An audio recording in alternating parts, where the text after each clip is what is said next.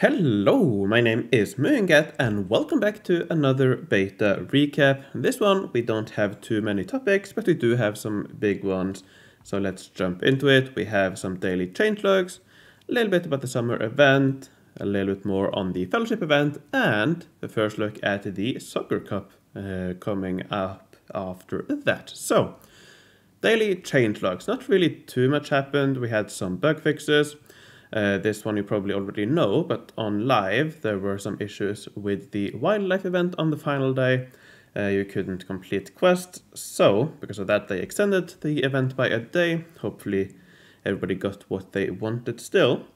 Then on Thursday, some terrains on the battlefield were not displayed for various ages. This has been fixed. That's quite interesting.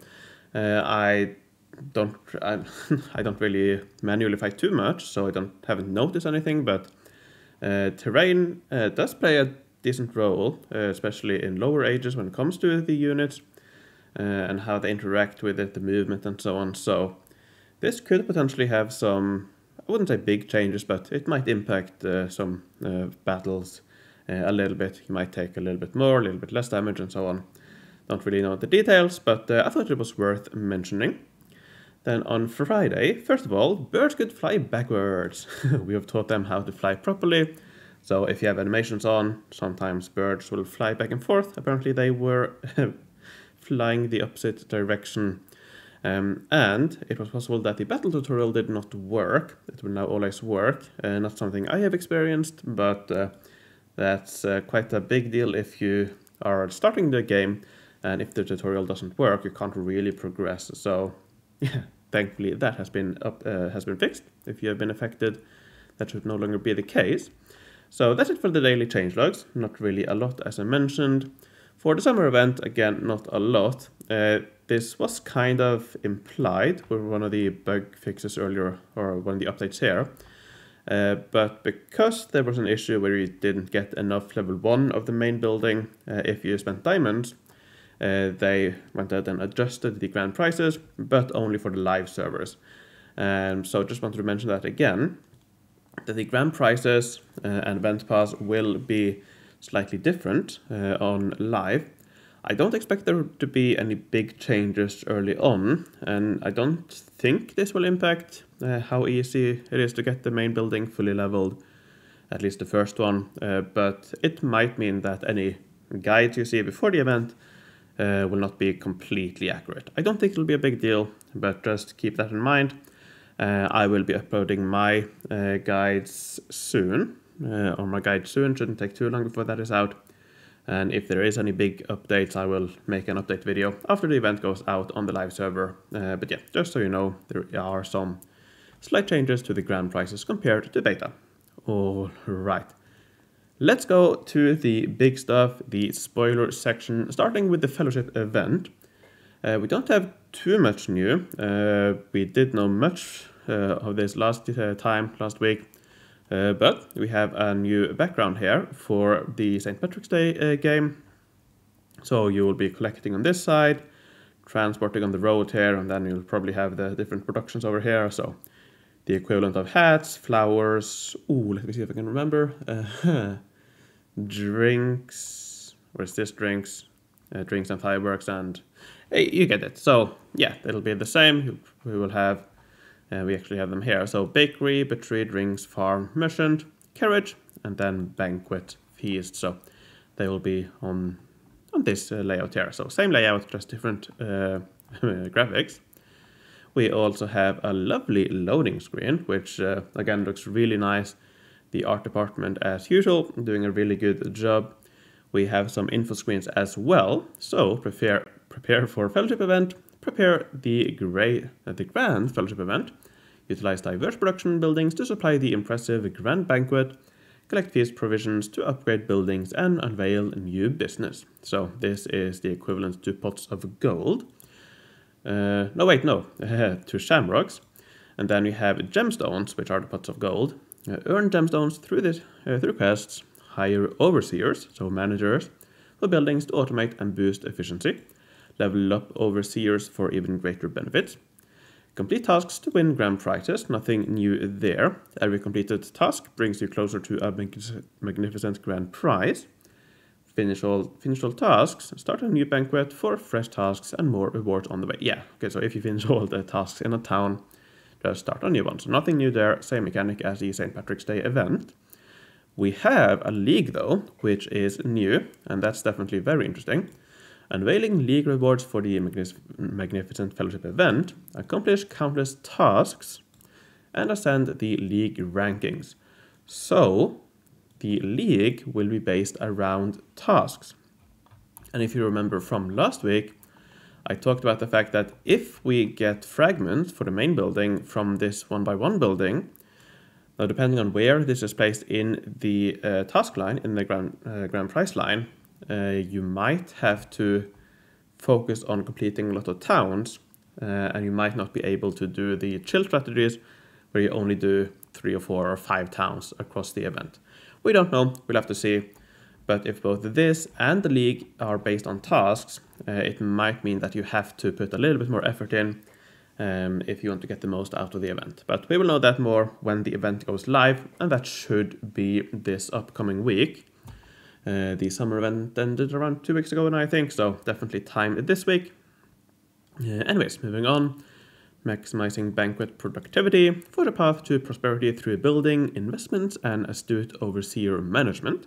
So same mechanics there, you get managers, upgrade them for higher production, and you also level up the buildings for higher production. So yeah, seamlessly navigate the intricacies of feast provision logistics, ensuring optimal supply chain efficiency and seamless transportation. Journeying through time's sand. For the path to prosperity through building, investment. Oh, that's the same one as here. So yeah, likely not finalized yet, but the same thing with the hourglass. I don't remember what it's called on the St. Patrick's Day event, but you can buy time boosts. Likely not worth it, but of course we will have to see if it is. And that's all the new stuff, so nothing really new, just some confirmation of what we already knew. The big one is definitely the leagues, the fact that leagues are based on tasks, which will definitely be interesting to see when the event starts, likely next week. Alright, then we move on to the biggest update this week, the Merge Cup or Soccer Cup. I think it'll probably be called the Soccer Event still, or Soccer Cup Event, whatever it was called in the past. In the code, in the asset names, they are called Merge Cup, and that is because, well, the minigame will be the same as the anniversary event, which is quite surprising if you ask me. That means that we have, starting with the St. Patrick's Day event earlier this year, we have St. Patrick's Day event, anniversary event, wildlife event, a nice break with the summer event, but then St. Patrick's Day event again, and then anniversary event again. Who knows, next might be another wildlife event. But yeah, that's very interesting. I'll talk a little bit more about that in a moment. Let's just first go through the assets we have so far. So here we have the board, same size I believe as the anniversary event, 5x10 or 10x5. We have the gems, which are kind of like the player cards in the past. We have different levels of them. So 1, 2, 3, and 4 stars. The keys are these shields here, bottom and, well, it's probably not called bottom and top, or it is in the asset, but I will definitely call them left and right, part of the key. So that's what you'll be working towards to get the keys, to open chests, and so on.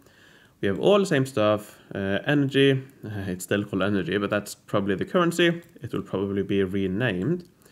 We have progress for the grand prizes. We have the cheat sheet, which is this one here, exactly the same as the anniversary event, just new graphics. I believe all of these are exactly the same rewards as well. We have the reset button, converter, spawner, and the 2 times background for the chests. So probably the first chest of the day will be give you double the rewards. Ooh. And here you have 3 different types, probably bronze, silver, and gold.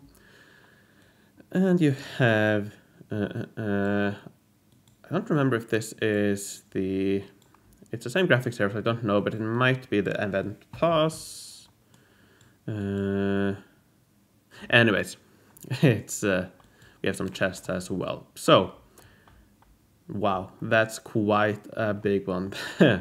We have yet another anniversary event. So let's talk a little bit about the fact that they are reusing these events and doing it so soon after the original event. So, as I mentioned, we had started with St. Patrick's Day event, then anniversary, then wildlife. We have a nice break with the summer event, but then it's right back to the beginning again. The fellowship event will be the St. Patrick's Day event, and then now the soccer event will be the anniversary event.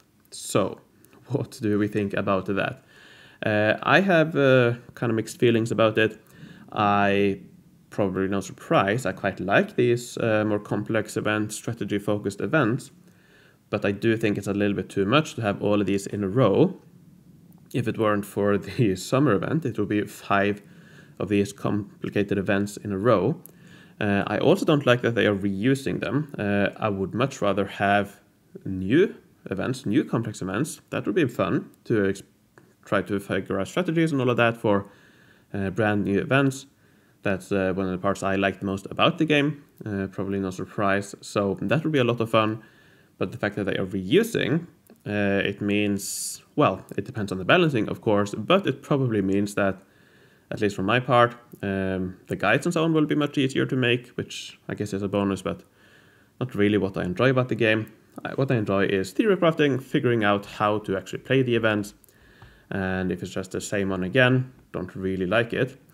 And I also know that the more casual players, well, probably not too big of a fan of all of these events where you're basically forced to play, not necessarily every day, but very often. And I think that's probably the reason why they are focusing on these events. It forces players to be more engaged with the events, log in daily or more often, play the event more often, and that's, I suppose that's helping them retain players perhaps, probably increase the spending of the players and so on. And that's they must have some data to back that up, otherwise I don't see why they would keep on doing these complex events. So yeah, it is what it is. And specifically for this one, we don't really know anything about the event pass yet, but I wouldn't be surprised if they are keeping the mechanic that they will probably introduce here, where they have 2 event passes in the fellowship event, and likely, based on there's some text we have so far, probably $15 for the silver pass and then another $15 for the gold pass, or $25 for both of them. So increasing the monetization, and also probably by forcing players to play more, which isn't a bad thing in and of itself, but yeah, by doing that they also probably increase the monetization, which must be their goal. Of course it is their goal, but that must be the date that they have must back that up. So what do you guys think? Personally, as I've just gone over, I'm quite mixed. On one side, I like it. On the other side, it's a bit much. So it is what it is. I think that's all I have for this video. But before I end, let me thank my Patreons for their support. I would like to thank Homstar, Lorden, Kim Kelly, Prolf the 8th, Dan Suminad, Chanti, Hecate, Dark Matter, Mylia, Sarah K, Merrick B, Hugo Van Count, Drew the Generous, Susan Weiss, Rocco, Sparkle No Remorse, Merthen Emres, Travis the Avenger, Ashborn, Arkler, Nova, Jibber, Ninja Alin, Whiskey Meister, Henrik Darkleber, Mattia, Adarel, Mike, Up to the Obsessed, Atomic, Ruth, Karen, Flavis Beltarius, Dennis, Stampe, and Potter. Thanks a lot for your support. Thanks for watching, take care, and I will see you in the future.